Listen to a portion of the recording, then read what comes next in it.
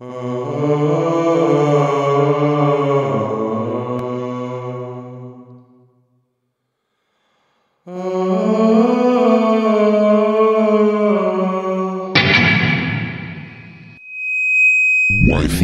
feel?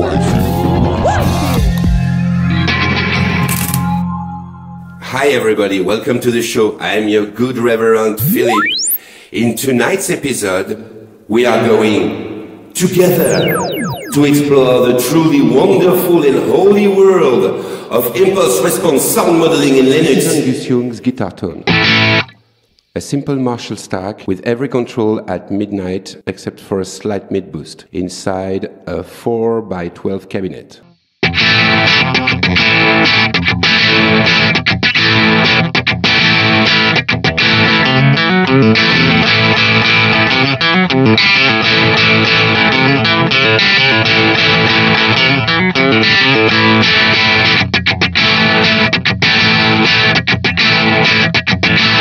Well, you get the idea.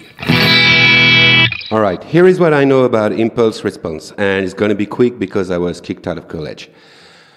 You have your reference sound, it's usually a balloon pop.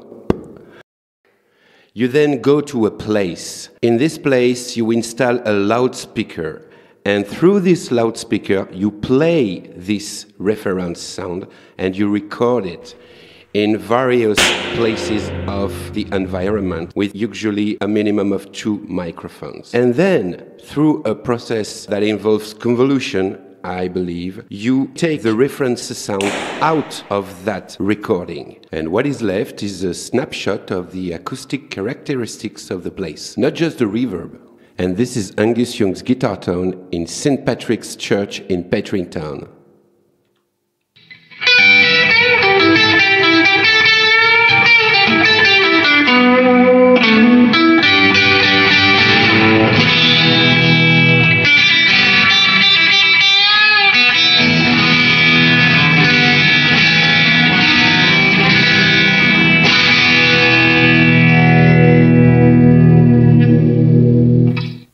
On the precious open-air impulse response database website, you can search and browse for impulse response files.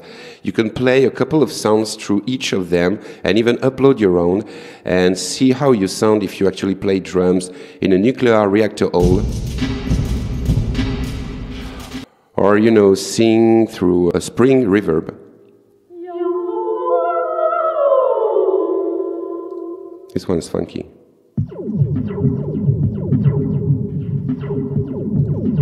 Or in computed models,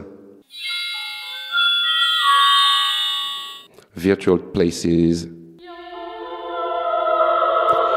You can even geolocalize the data. This one was recorded in a French tunnel. There is another great plugin for that called Klangfalter. Check it out.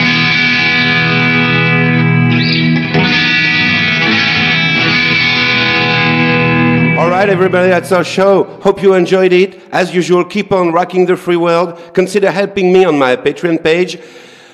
Don't hurt anybody, especially if they ask you. See you in the next episode. Bye-bye.